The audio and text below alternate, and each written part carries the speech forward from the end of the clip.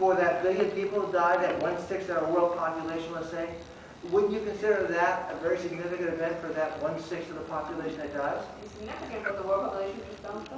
You know, one of your problems is you come from a first world environment.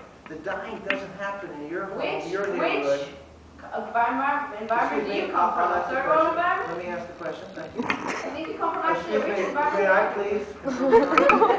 I think you'll find that the people living in Africa who are doing the dying have a very different viewpoint than your elitist attitude from the rich and wealthy first world nation you I don't represent. have an elitist attitude. Of course you do. If you're ready to say 1 billion people is not a great loss, we can survive 1/3 of the Europeans, no problem. We did survive 1/3 of the Europeans dying. In 40 years, the population bounced back from that. 40 years, but my Mr. friend, Vahey. the topic is not can we survive having half our people die? Yes, we can perhaps. But the issue is that offering a great threat to mankind? If we have 1/5 of our population dying, that's a great threat to mankind. It's not saying we're going to destroy all of mankind. We're going to say that we have to be defensive right now against threats to mankind like these diseases. If you pretend they're not a threat, you're not prepared to solve them when they're not a threat.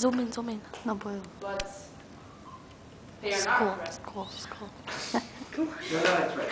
Unos misterios de la naturaleza. What if we release the smallpox vaccine gets released? The smallpox. Vahey is schooling Tamar, patrocinado por Vahey and schooling. Rather than schooling, steals the virus and releases that. And we suddenly have half the world population dying.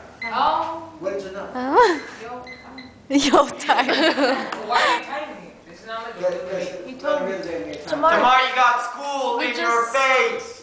You're gonna get school done. We're gonna put that on On Facebook.